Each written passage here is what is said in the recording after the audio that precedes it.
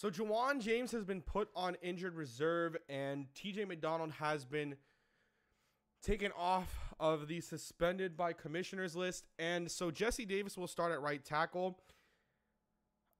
I think that this one is something that's very interesting just because of the fact that a lot of people don't think that Juwan James will be on the Dolphins roster next season.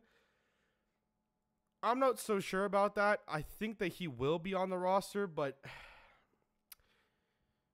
we haven't heard a lot of praise for him.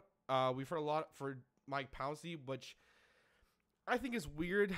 I don't think Mike Pouncey has been playing as well as everybody thinks, or as a lot of people have things. But then again, I'm not an offensive line coach. I'm not an NFL coach. And the coaches know more than I do. The coaches know more than we all do. So, they have to be onto something. I just haven't seen it. It seems like his hip gives out in the middle of games. But he was full on practice for the first time, I think, this year for all 3 days of practice, which is pretty good. And it'll be interesting. I'm hoping that we can come out and play a lot better than we have with our offensive line, but at the same time, you never know. It's just going to be how things go. It kind of sucks that we do lose Juwan James, but we'll see what happens.